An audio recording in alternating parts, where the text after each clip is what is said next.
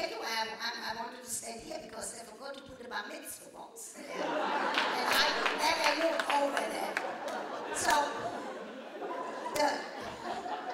the one important thing, and this is why we have this impressive Rachel and Walker when we talk about family, for somebody like me who was an orphan at the age of 10 and a half, the one thing that I did know is how important family is. And I think that many of us, I did a study for my master's, many of us who were orphans and realized the importance of early socialization, the importance of early childhood life in your family, and that's why my daughter Miriam, who sits there, that's her life's work, early childhood. I could realize that I had an obligation to do something that would have an impact on family life and on other people's life, especially in the way I talk about issues of sexuality that brings about shalom bayit, that brings about peace in the home. So I would like to just tell you very fast what we have learned, and I'm an optimist. There is no question that because of the research that has been done, particularly Kinsey and Masters and Johnson and Helen Singer Kaplan, who trained me, there is a tremendous difference in terms of our sexual literacy, in terms of the knowledge about sexuality, and I do believe there is a tremendous amount of difference in that sexual relationship, because women, for example, since you talked about women, women have learned that they have an obligation to give themselves permission to have sexual satisfaction.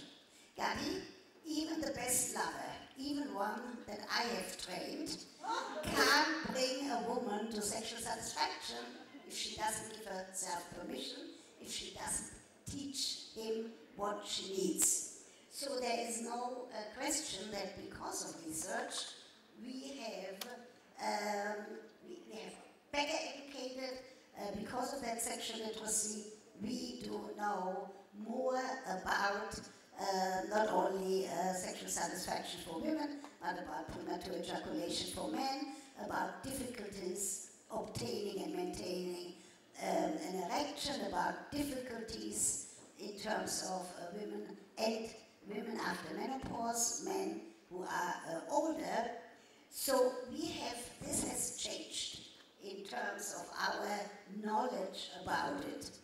I want to tell you a little bit about what I'm worried about. I'm worried about that,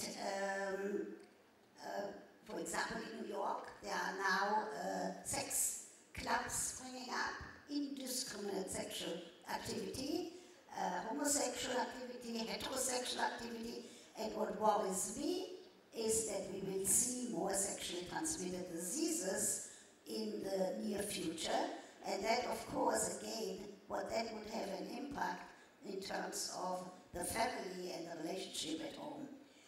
What we do need urgently, because we have built on that knowledge of Kinsey, Masters and Johnson, Helen Singer Kaplan, who trained me, what we need now is a new study, because the Kinsey study is 50 years old, it's too old. We need a new study of now in order to advance that knowledge. But sex therapists do have a way of treating people with sexual dysfunction. I'm old-fashioned and square. I would never ask here who has a sexual problem, but I'm going to give you fast homework. All of you women, and you can do it right here because it doesn't show your nose, I want you in the Chutzot Yerushalayim, all over Jerusalem, as of tomorrow, in your cars, not while driving, but at every red light, I want you to do the Dr. Kegel exercise, contracting and relaxing the vaginal muscle. I want you to look into a car next to you and wink.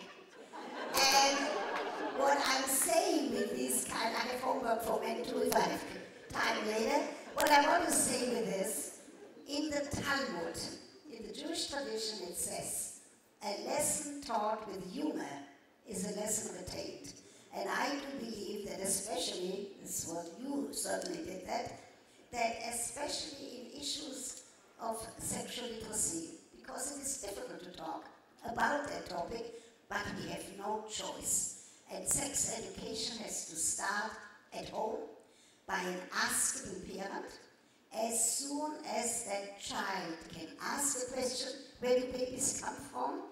And it has to continue, and we have to teach medical schools, we have to teach in social work schools. We have the data, we have the scientifically validated data about human sexual functioning. He does insist on a quickie. Okay. What I want to say, in terms of Shalom Bayit, peace in the home, this kind of sexuality education is very important, and we have to stand up and be counted about it, because the knowledge is there, and we have to say, still to respect people's different values and beliefs and religious values. So whoever says not to be sexually active before marriage should stick to that. But we have to say that knowledge has to be transmitted. And we have to use it in terms of teaching with respect to the different backgrounds. But it all comes back to that Shalom Bayit. It all comes back that it will be peace in the home. Thank you very much.